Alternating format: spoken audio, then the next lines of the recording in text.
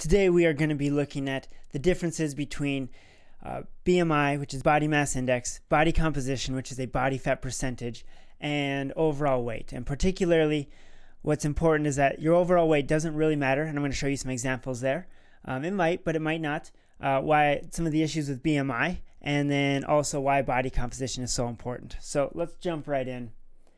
Here we have a BMI chart, and the problem with the BMI chart is it only uses height and weight. It doesn't differentiate between gender, it doesn't look at differences in skeletal frame, it doesn't look at differences in age, it doesn't look at differences in muscle mass versus fat mass, and all these things are important. So the BMI is only good for certain things. Like, for instance, we can see where somebody, we can look at trends, right? So how people in society, we can look at height and weight, how their BMI is, and if that increases disease risk. And it does tend to show that a higher BMI does increase disease risk, but it's much more complex than that. So let's jump in and try and start breaking this down.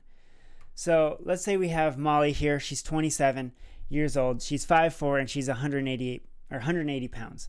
On the BMI chart, if we find her down here, 5'4", 180 pounds, it's going to put her just into that obese category with BMI. And I'm going to break down, Molly could actually be a healthy weight here. We just need to, we need more data, right?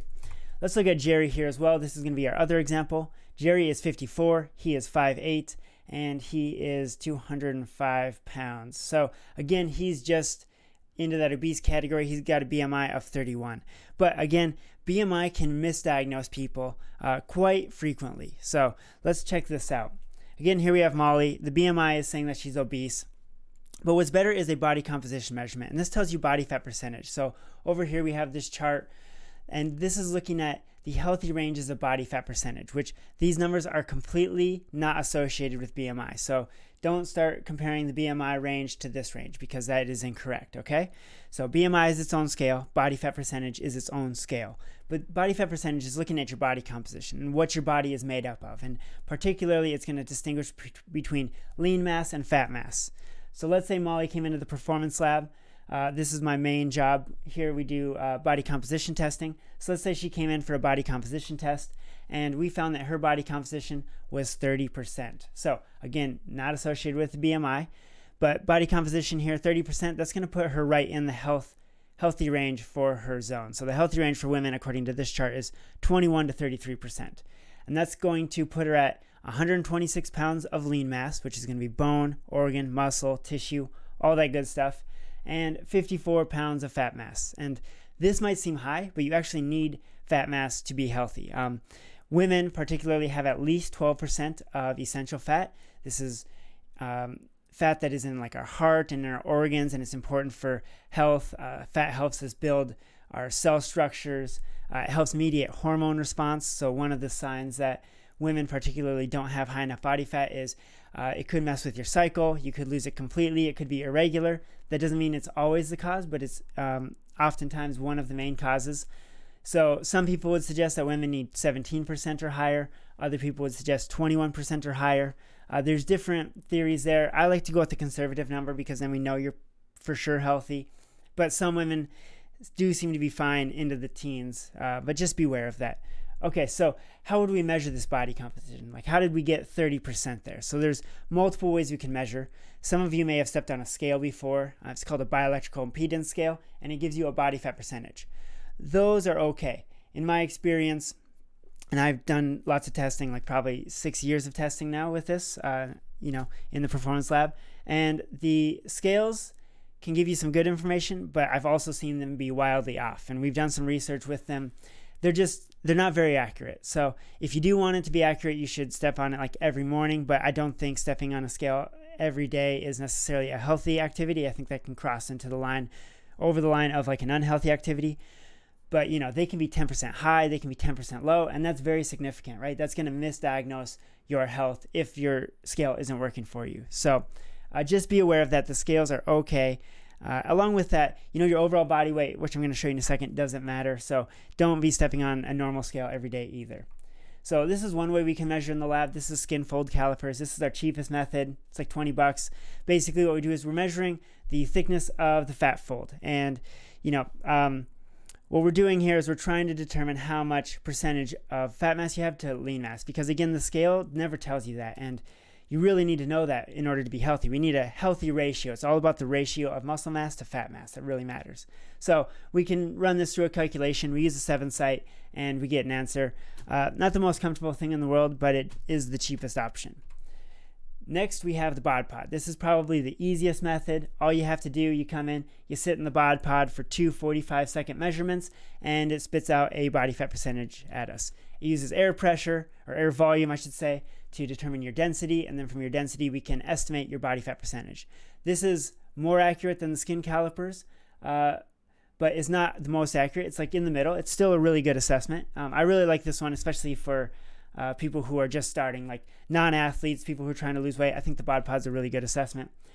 And then we have the hydrostatic weighing. So this is underwater weighing. This is the most premium measurement. It's $50. And what you do, you go underwater and we see how dense you are, because muscle is heavy and it sinks, and fat is light and it floats, right? It's buoyant. So from how much you weigh underwater, we can determine exactly what you're made up of. And that's really what's important. So again, BMI, just using height and weight, it's putting you into a nice little box, which isn't always so nice and doesn't necessarily capture what's going on. So these are way better measurements. Let's take a look at Molly here again. So Molly, in our first body comp, we did her at 30%, or we measured her at 30%. Now let's say she came in and we measured her at 11% using, like, let's say the underwater weighing, right? Hydrostatic weighing. This is way too low for Molly as a female, because females need more body fat, right? There's a bunch of sex-mediated hormones that rely on a fat percentage to release your hormones. You also need a certain amount, right? And that's where your cycle is linked with that. Just for normal healthy life, women need at least 12%, and I would say more, at least 14 in my opinion. So if we actually look at statistics, and this works for the BMI chart as well, if you are under fat, it does increase mortality rate. So there are health consequences to not carrying enough fat. So we need to get out of the mindset that we don't need fat, because fat is super important for life. It's super healthy, protects your internal organs, all kinds of good functions. So if we did her at 11%, we've measured her at 11%, we would find that her lean mass is 160 pounds, which is super good, right? That's a ton of lean mass, but her fat mass is under 20 pounds. And in my experience, in order for women to be healthy, you need at least like somewhere between 30 to 50 pounds to be healthy. Now, not everybody, but for the most part, yeah, 20 pounds of fat mass is a little low. And 4% of most women's body fat is actually breast tissue as well. And so that's, you know, again, those sex-mediated hormones require some amount of fat mass. So she would be underweight. She would be considered too little, which, you know, I get a lot of bodybuilders into the lab. This is kind of 11, 12, 14% is kind of what they're targeting. And if you're doing something like that, it's very important that you only do that for competition, and then you get right back up to a healthy body fat percentage, because this is really hard on your immune system and all kinds of stuff. So we need to beware of being too lean. It's not healthy. And then let's say she came in for a body composition and we measured her at 40%. So this is going to put Molly in the obese category. And the reason why this is a concern is because if we have too much fat mass, it increases inflammation, it causes a bunch of health problems. And so again, BMI, if we took this, we have 3 different humans here, all in different risk categories. And this BMI just slapped one category on Molly. So beware of BMI. It's not a good assessment for individuals. Let's look at Jerry real quick. 54, 5'8", 205. Again, his BMI was 31. Let's take one assessment. He came in, let's say he did a BodPod, and we got him at 20%. So he would be in that healthy range for his age right here, 11 to 22%. So for men need about 3% body fat to be healthy. That's their essential fat. Now, again, men probably need a little bit more to like truly be healthy, but we're talking just like bare minimum. For women, again, 12, for men, 3. And that's bare minimum. You probably need more. And it's fairly genetic too. There's some genetic influence on where your body wants to sit. So be aware of that. So 20%, he would be in the healthy category. If we broke that down, he would have 164 pounds of lean mass, which again is like bone, organ, muscle, all tissue, right? And then fat mass is going to be fat mass. So Jerry also has 41 pounds of fat mass. Again, sometimes that seems high, but that's actually healthy for him. So there we go. If we measured him and he was 6%, this is going to count him as being under fat. Again, maybe he's training for something. Athletes oftentimes get below 8%. if you are below your body fat percentage, it's very important that you're eating like as many calories as you can, because you got to be fueling and fixing up your body, because food is what drives you. Food is like your fuel, right? Your gas or your car is not going to get very far if you don't have any gas in the tank, just like your body's not going to get very far if you're running on fumes. And that's one of the things that can happen if we don't have enough weight. And then, or enough fat mass, I should say, because weight, again, doesn't really matter. So this would be, 192 pounds of lean mass, 12.3 pounds of fat mass. It's a little too low, right? And now let's say Jerry measured as 40%, right? So this would categorize him in the obese category.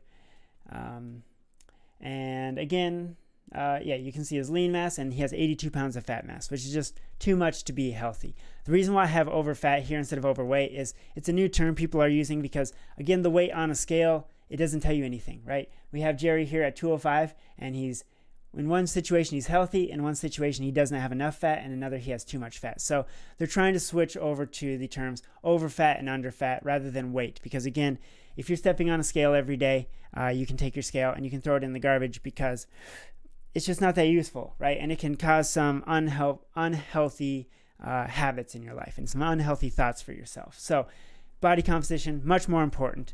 Let's compare male and females real quick so you can kind of tell the difference. So again, we have different hormone responses and we have different body fat needs. So for women, essential is 12%, and healthy is probably in the high teens through the 30s, right? Through the low 30s for women. And then for men, essential is 3%, probably more is healthier, and so we're getting up to like 6 to 8% is in that healthy range, up to 20. And it increases a little bit as you age, just because we get more visceral fat around our organs. So just be aware of that difference, right? You can't compare yourselves. I have oftentimes a couple will come into the lab, a male and a female, and we'll measure the female like 13 or 14% higher than the male. And a lot of times that really bothers people, right? But, women have 12% more essential fat. So if you're comparing men and women, females should always have like 11 to 12%, maybe more fat than their male counterpart, right? And so just don't let those numbers get into your head too much, right? It's more important to be healthy because it's just gonna be better overall for your life. So some of the health issues real quick with having too much fat mass. We see increased risk in stroke, hypertension, cancer, diabetes, Alzheimer's. You get the idea. I'll let you look at that chart. We got problems with inflammation as well with too much fat mass. So this is why it's important to maintain a healthy body composition. But again, you got to be aware of just looking at your weight as an assessment and looking at BMI as an assessment, because those are not very sophisticated measures of health. And that's why body composition is so important to know, because it develops something specific for you, looking at your skeletal structure, your age, your gender, and just how much muscle mass you have is just very specific to you. Whereas these other ones are just generalities that don't really mean very much, except for like maybe gathering mass data research where we can find correlations. But that's really the use for BMI and overall weight. So, okay, I hope you learned something. If you have any questions, you can leave a comment below. That's it for this video. I will see you in the next one.